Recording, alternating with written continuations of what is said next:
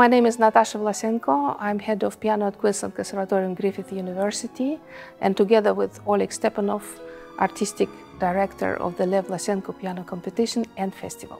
Well, we started it in '99, so this year is actually 20 years since we created this event. The idea behind it was to help young Australian pianists and to give them authority and confidence to compete internationally. Because in the past, we felt in this country there was a lot of talent, but not enough challenge for them.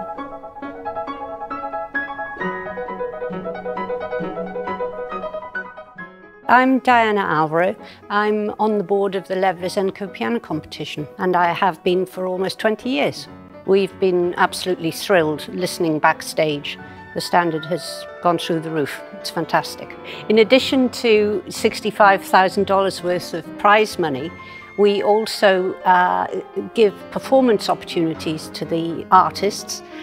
One is, for example, to perform with the Queensland Symphony Orchestra, another to perform with the Queensland Pops Orchestra, and there are others. So these things are so invaluable, and they give the artist a chance, they give them exposure and a platform, and I'm so grateful that I'm involved in this because it's such a ride, it's fantastic.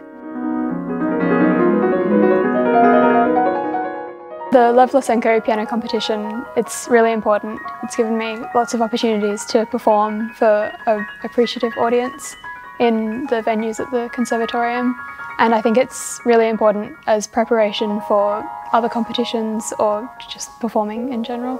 The Lev Vlassenko competition is great for actually quite a number of reasons. It's very exciting to be able to travel from Sydney and meet everyone else from all around Australia, like-minded people and also people who play in very different styles to me. It's great, of course, for myself to be able to play in recitals in these lovely venues on these lovely instruments. The Lev Vlassenko Piano Competition, I think, is a fantastic opportunity just for young, aspiring piano players in Australia to have this opportunity to really build on themselves and this opportunity to become better piano players.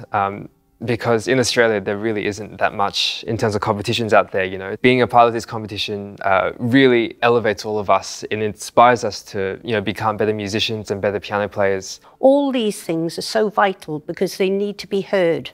If they're to project and improve their careers and their presence in the piano world, they need to have performance opportunities.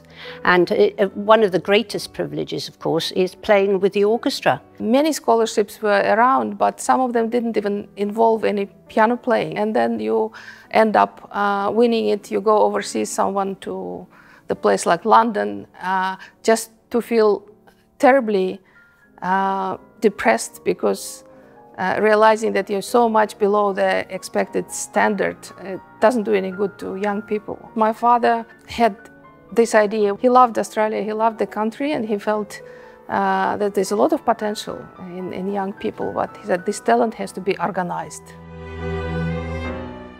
Well, it's great to have Yamaha on board for this competition and festival. It's a wonderful instrument. We had very good feedback from contestants who played particularly in the theatre. I had the chance to travel to Hamamatsu with Cameron Tate and select the instrument for our recital hall. For this competition, we have two Yamaha CFX concert grand pianos being used in the competition rounds, as well as the grand final being performed with the Queensland Symphony Orchestra. I'm on site 12 to 14 hours a day, looking after the piano and the tuning. Preparing a piano for a competition, the goal is to make it sound and feel as good as possible for the entire duration.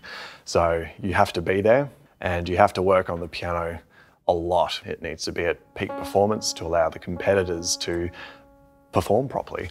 And so tuning-wise, you're on site for the whole competition to make sure it's perfectly in tune and stable the whole time. You have to regulate the mechanism, voice the hammers, get everything as consistent as possible. As a piano technician, it's great. It allows me to do my best work on the best instruments and make them sound their best.